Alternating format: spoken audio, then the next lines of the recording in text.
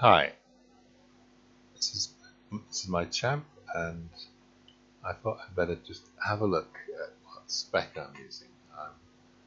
Deadly Storm Yellow Lime, because well, however many mobs I'm attacking, I'm always going to be doing damage. Once you get in a position to branch out into other trees, you get some nice little additions to make it a little bit stronger. Some notable things in the other lines. Here we got 5% melee crit chance, which the crit chance increase is off. You can get it on most classes, not all, sadly. Not minstrel. This is for grouping up. I've got Ebbinger, which drops my threat. I don't quite know how much or how it works these days, but generally I like to let the tank have its best possible chance of keeping aggro. And this one, which is the attack duration, which many find very useful. I've recently branched out a little bit more over here. Second wind I had while I was leveling up, and occasionally you come across mobs that drain your power, and it's actually it's easy to get, just the 2 points, and what it means is that you remove all your fervour, you gain some power, and sometimes when you're struggling around like Zon on his champ recently, and you have no power and you've got nothing, everything's on cooldown, or you haven't got a pot, it is rather useful. It's ideal when you've built up the fervour to use that, followed by Battle Frenzy, if it's not on cooldown at lower levels, so that you get your fervour back pretty quickly. The other thing I'm doing here is a little bit into this, which changes Blade Wall. Blade Wall is very useful because it actually adds to fervour. Does it add to fervour? No, it doesn't use fervour. It reduces outgoing damage by 6% at this level. So that works as a debuff. I also have Horn of Champions, which also debuffs for minus 20% damage. So if I go here, Horn of Champions, minus 20% damage, and it's hitting 11 targets, and it's doing a fair amount of damage as well, and it's got a long range, so it's something you can, if you're moving towards a group of mobs, to fire that off first to cut down the damage. And likewise, Blade Wall reduces their outgoing damage by 6%. So in combination, as you're closing with mobs, that's very useful, although this has got a limited range. So those are the debuffs for the mobs. We've also got our standard Rend to debuff their armor. So these are all things that you use, and they're all AE, 10 targets, 10 targets, 11 targets. So you can actually mess with the damage of the mobs you're about to kill. Now here we have Exchange of Blows. Now this is linked in with a legacy. Is it on here? It is. So plus 29.2% Exchange of Blows melee damage. In practice, what it does is, I'm just going to build up my fervour, but my tactical mastery at the moment is just under 180,000. So I'm looking at 329.3% physical attacks. 329. if before I go into battle I use these skills, now I can use Swift Blade out of combat without targeting anything, and that adds 1 to fervor. So I can actually build up my fervor and do 1 or 2 things beforehand. I can do Exchange of Blows. Now if you look at Tactical Mastery, we're at 143 at the moment, because that is adding to nearly 5 grand to our physical mastery. So 342, we add that in, and it goes at 370. So 371. So this will fluctuate a bit, but we've gone from 329 to 370, so we added 40% to our damage for a short time. So it's what? 15 seconds. And we also have Great Cleave, which also links in from trait trees here. I haven't quite got it maxed out, but I should probably, if I'm soloing more, I would probably take every off and fill that up. So to recap, Horn of Gondor, I'm adding some debuff to that and some damage. If you're going to use a skill regularly for one reason, if you can increase the damage with it because you're using regularly, it can't be a bad thing. Notable notable exceptions to this line. Finesse, 5 points I could put into that for 2,800 odd finesse. When, although finesse is good, you get a big addition to finesse from what is it? I don't know if I've got what finesse I've got on any gear here. I suppose it's on here. So 13,000 finesse on one item. How much is it going to add? Not a lot. So I got 10,000 off one item. Not worth spending points on. And again with might.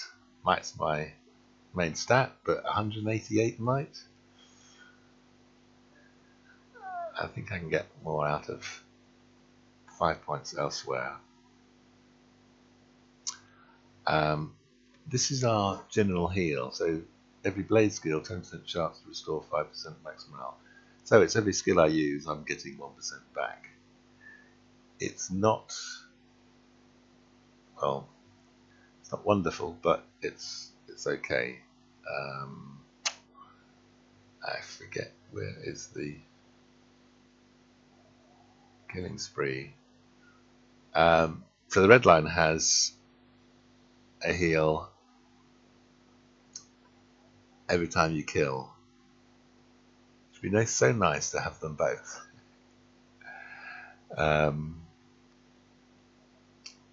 So every kill you actually get a good chunk back, and that's the advantage of red line really. We have Great Cleave, not maxed out, but certainly it's a nice chunk of extra damage for a short period of time. So if you're going into a group of mobs that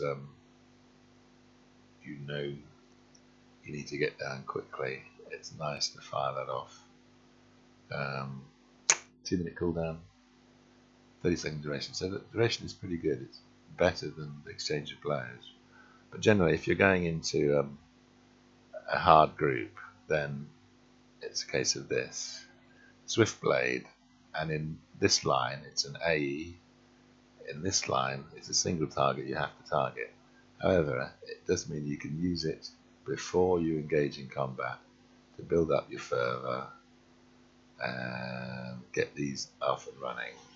Then you go into battle, full fervor, that's off cooldown, and you go into that and that to debuff the mobs, bang, get your fervor up, and then start doing DPS with Raging Blade, and more importantly Fury of Blade, especially if it's an overly large group.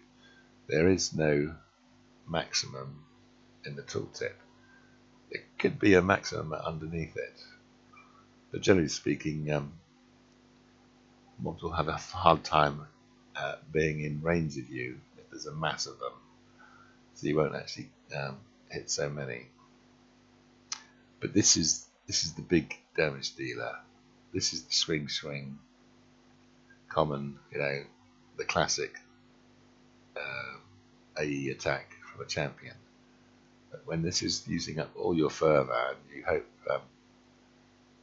this is off cooldown once you've used it, build it up, use that, bang, get that back, and then follow with a Raging Blade. And that's a huge amount of damage very quickly. Single targets, we have our little heal, 3000 morale, and it's not really a great deal when you're looking at 70k morale. So it's not great. Can be useful, but it does use up 3 fervor, and sometimes it's better to use a stun or a horn or something else to finish the fight quicker rather than heal. And Fight On is our long cooldown heal, which is very good, but I'm always finding that if I'm needing it, I'm needing it again as well, and I've got to wait 3 minutes for it.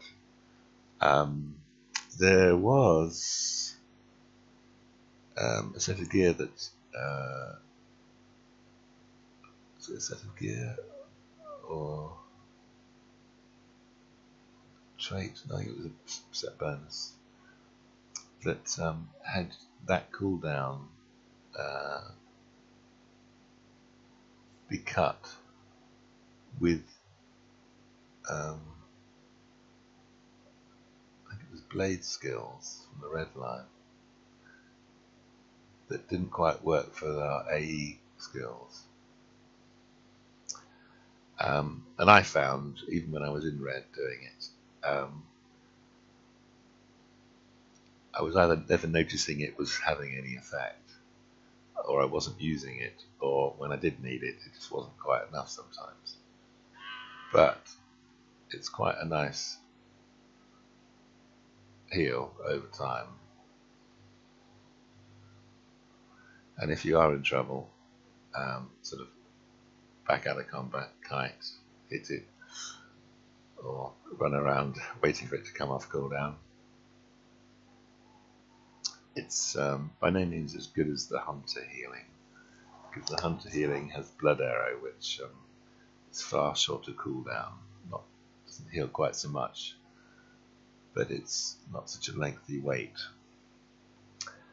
Born for Combat, every time you get hit, this adds up until you can release it, and it's a nice bit of damage for free. Yeah, same range as everything else, but things like this is this is a nice pull with its range. Bear in mind you might pull other things with the group you're pulling. What else? So here's my having this is my exchange of blows, which gets my physical mastery and my damage up. Merciful Strike it's a fast skill. I'm sure it must be useful somewhere, but it's still only a single target attack, and either I don't have the legacies or I don't have the traits or whatever, but it just seems to be disappointing. Not really worth using for 5 points on a single target that happens to be under 20 health. If it's under 20 health and I'm solo, then any one of my other skills is going to kill it and all its mates around it, so I'd rather use an AE skill. A taunt. Sometimes it's nice to get mobs off a squishy. And Fear Nothing, removing 1 disease, wound, fear, and poison effect, and plus 5 grand incoming healing rating. So it's kind of use that when you need a cure, and you just get a bonus in incoming healing as well while you're at it. And the lackluster sprint. I do have hamstring. I don't have any traits to make it improved or legacies, and sometimes it's quite nice to slow stuff.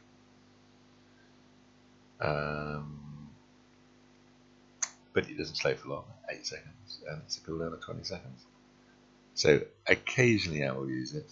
Occasionally I'll use it at the start of a fight and back off, and then use these the debuff skills to set the mob up for some big damage. So I'll sort of hamstring it, keep away, debuffing from range, and then let loose with all the fury and the raging blades. True heroics is quite nice when you're in a group where you're being affected by power, and you've got power drains everywhere, and or the tank is losing aggro because they've run out of power and there's no Lawmaster to help them out, or various reasons. When somebody's losing power, you can just give a jolt of 500 to 600 power, which most people it's sort of 10% of their power bar. And if you time it right to do it like that, then you can use your second wind to get your own power back that you've given to other people, because it costs 401 power to do. Or alternatively, give yourself power, then you can share around the group. So that's quite useful. I do have my boast. God, what an ugly face she's got when she's boasting. Oh well. And my man heel, as they say, which is all fairly pathetic these days, isn't it? And back to my fight on. I have a dog.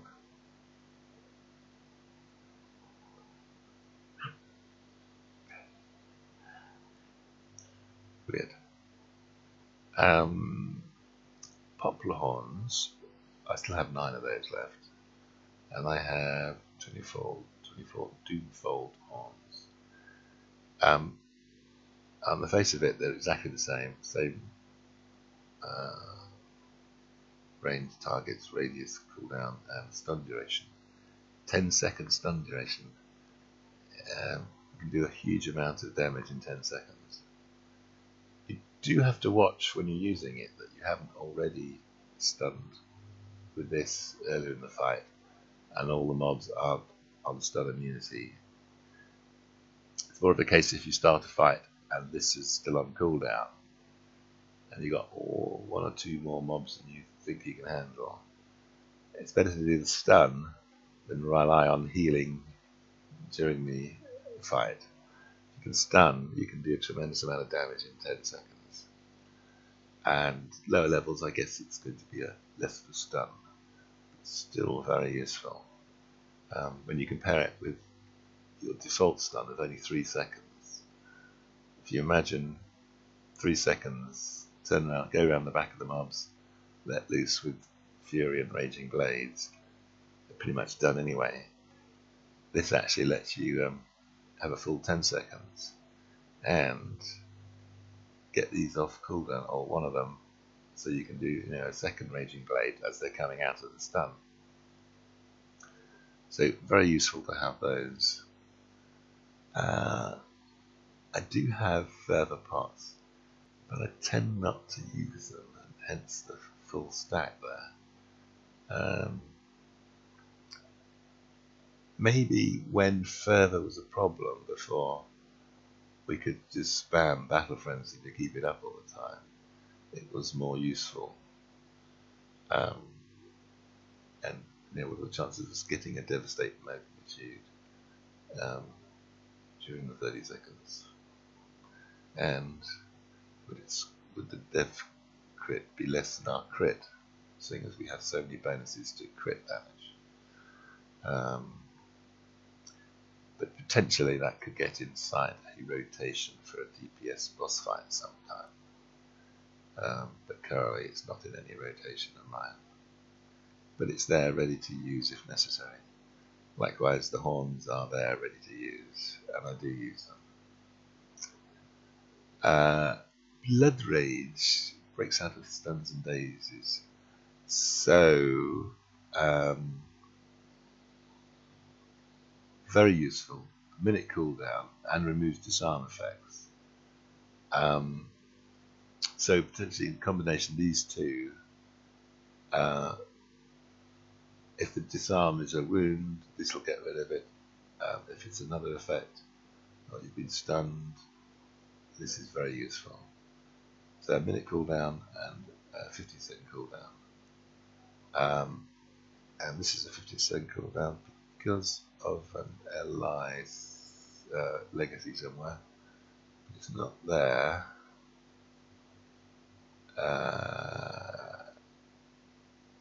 Ooh, where is it? Battle Frenzy. No, Battle Frenzy. Fear nothing, fear nothing. Oh yes, minus 30 seconds, fear nothing cooldown. So, if you think about the other classes having reasonably short duration removals, having the LI legacy makes it from a completely useless 45 seconds to a quite useful 15 seconds. However, it's not as good as some because it only removes one of each as opposed to two of each, or all of them, or four of any type, like a Guardian traded. So the legacy is very important to make it into a useful skill. Fear nothing cooldown. Rend bleed damage. Rend isn't quite so good with the stat inflation recently in Mordor. Battle Frenzy is a must because you can have it up all the time. Air effect skill damage a must. Horn damage a must. Red arm reduction a must. Critical damage multiplier a must. So there is nothing there that isn't highly useful. Likewise, Blade Wall you're going to use a lot. So, and Blade Light AE power cost is going to be useful. Bracing attack heal, debatable because it's not actually doing a lot. 3000 is a, well, is it 5% on a cooldown of 30 seconds, and it uses up our fervor. So back to next one. Fury of Blades damage from fervor. So the more fervor you've got, Fury of Blades does more damage. So so by default its tooltip is 11,000. Max that out, you got 22,000, 19,000. So highly useful.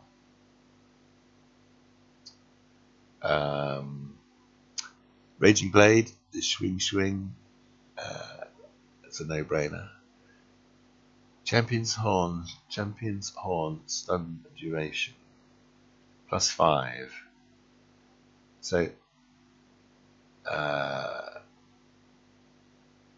doesn't affect this, but it does affect this. So +5 means this horn would be normally a 5-second stun. And I use this a lot. That's why I haven't got a full stack. I've only got 21, 9 of those. So I do like Champion's Horn stun duration. And exchange of blows melee damage, very useful. Adding 29.2% melee damage and the little bit that Reflect has.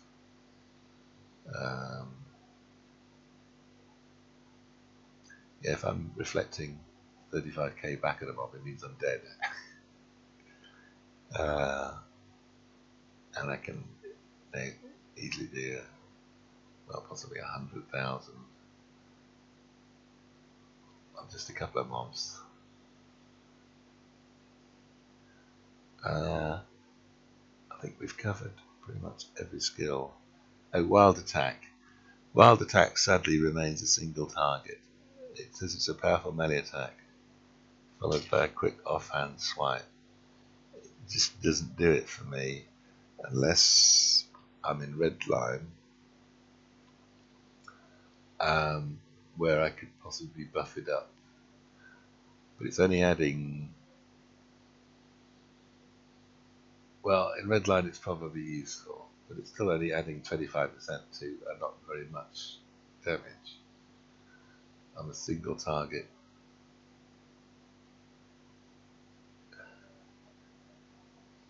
It'll hit chance by 5% for 10 seconds.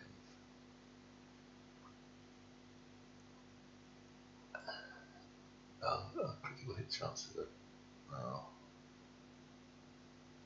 actually they're not great. 23%. For me anyway. So I tend not to use that.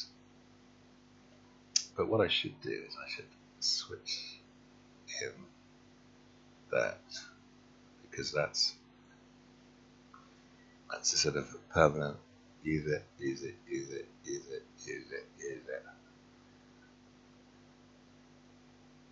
But it's going to take me a goodly while to get used to it, having moved position and not be a clicky and be a keyboard press.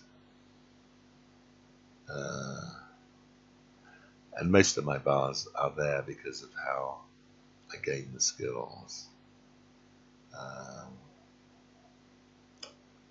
Or when I gain the skills, this was in fact, probably it was Swift Blade, was it first?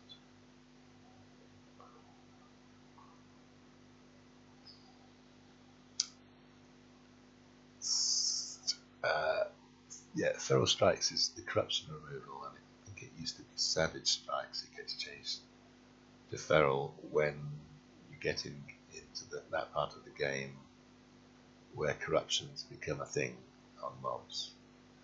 And good old Clobber, which doesn't have the 3-second cooldown of old, but 10 seconds, and it costs fervor.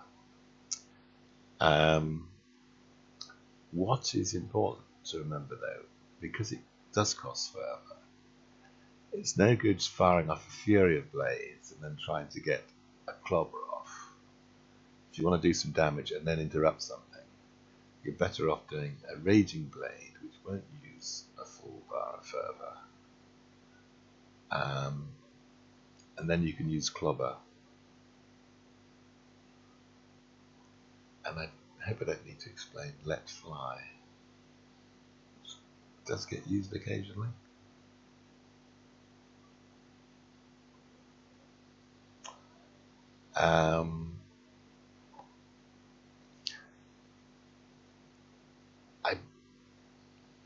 These are all very important to a yellow line champ.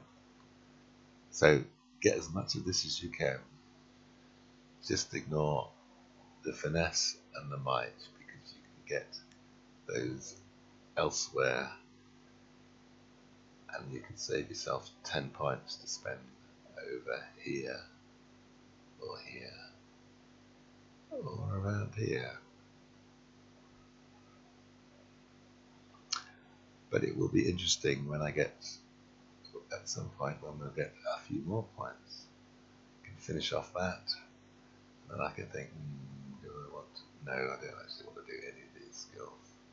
The trouble is with all these, to make them powerful, you have to go deep into the tree and get the bonuses on this side. So in the yellow line, they're practically useless. What would be nice would be being able to have Champions Duel slow in your AE line, but that's a long way off getting. It'd be nice to have a combo of Killing Spree and the equivalent on the AE line. and that would actually make an awesome combination. I'm pretty certain it can't. Well, if it can be done, you'll be missing out on so many other really useful things.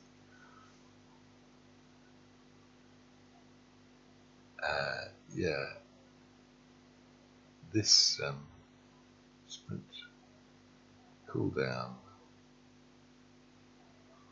I'm guessing that's where sprint comes in actually useful.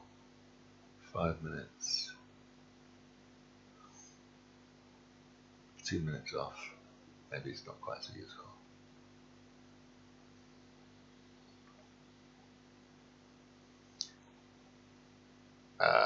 That's it for me.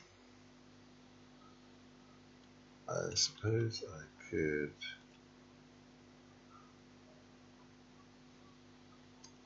this is my wall speed. It's got my standard choice of legacies, but it is originally it's for knocking stuff off their own mounts. We don't have any mounted enemies these days. But it's got the power and endurance as a priority, but it's also got its morale levels high, so yeah, it lasts a bit longer. And it's also my favourite light bridle and steed, just because I like the skills. I suppose my main choice for light was also the fact that I had the dismount charts on 2 of the legacies, which meant early days of mounted combat very useful. When you got war bands you needed to dismount, it was extremely useful. So potentially I kind of need a different mount for targets that are always going to be on foot. Maybe add in bleeds, go for a medium horse. But I'm kind of used to the light because of the dash I'm being on permanently. But I haven't skimped on it. It's maxed out legacies. Got the best bridle relics I can.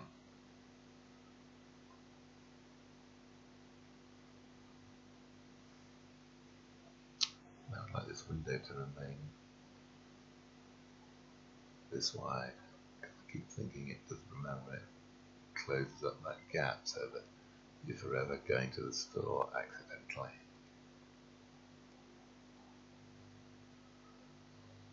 Anyway, that's 33 minutes of your life on Champions